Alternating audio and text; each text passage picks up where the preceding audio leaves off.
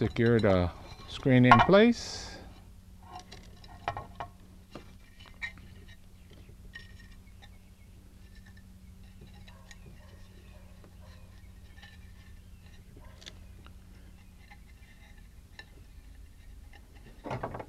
After you do this about 2,000 times, you could do with your eyes. What I wanted to do was to use this rock, use this plant, and put it together. Put some soil on the bottom. This rocks more or less goes into place like this. And this one, I wanted to make it look like it's hanging over the rock. Simple enough. Add some soil.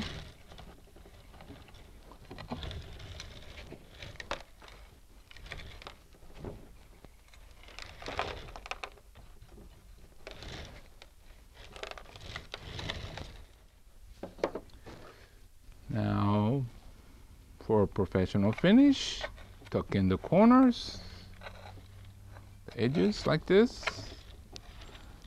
We're basically done, except for the gravel. So you notice that this, like I said, was a very shallow tray, but we're able to put a plant in here and keep it alive and safe because we have such a mound in here. So we have a slope on this side, but this rock acts as interest, but it also is a retaining wall to keep the soil in place. And that's sort of the key for Bonniwa, is we're just creating illusions that it might be somewhat difficult to keep alive, but it isn't.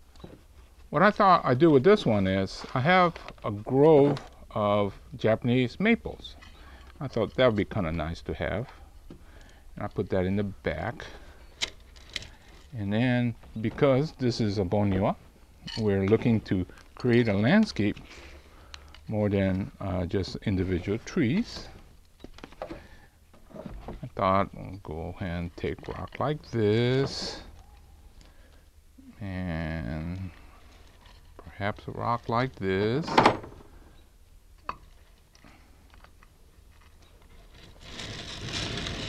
Not quite happy with it.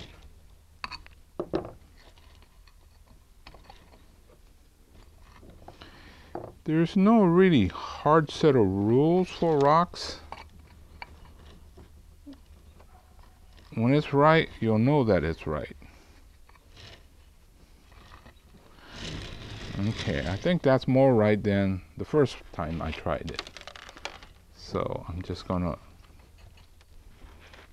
pack the soil. I need to round off the corners here so that it doesn't look like it just came out of a container. And I should be done except for a shallow tray. Okay? And what I want to do is to put this guy in there. Hopefully it'll work. Rake, I'll go ahead and rake it out. Luckily the root ball hasn't formed a big mass yet, so it's relatively easy. And what I wanted to do was to create a scene. So, oh, that's going to work out just fine. It looks like it's going to work. I think I want to give it a little more drama by tilting it slightly more. That just means I have to add a little more soil on the backside. Okay, I'm getting that effect that I wanted. So here's that big rocks that's more or less hollow.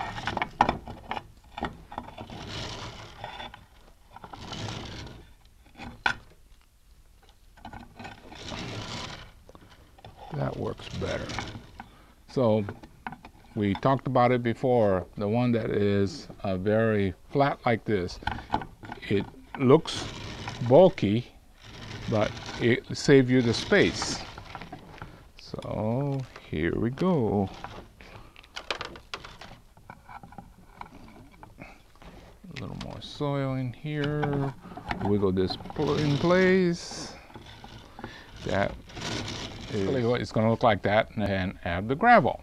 So very simple. Just in case you were wondering why I was in such a hurry to make 3 simple projects. Well, this was meant to come together as a unit. So this is another one of those things that I learned from Mr. Kawamoto.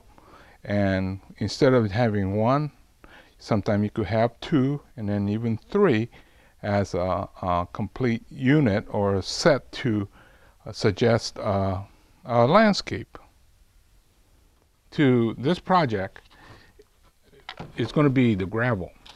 Now we're going to use the same gravel on all 3. And what we're trying to do is to say that if there's a big lake in here, this is the bank, this is the other bank, and this is in the far distance. So by using same gravel in all 3 trays, it more or less ties your eye together. Remember, we were always talking about we were going to suggest something, so that it is suggested that in this middle part here is all this lake.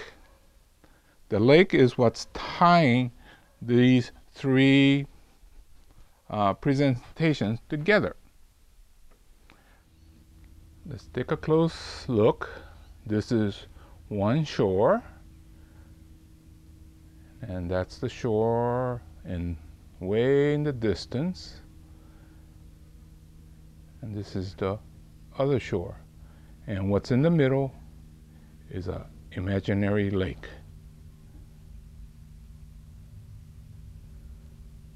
That's what Bonniwa, Hakoniwa, and Saike is all about.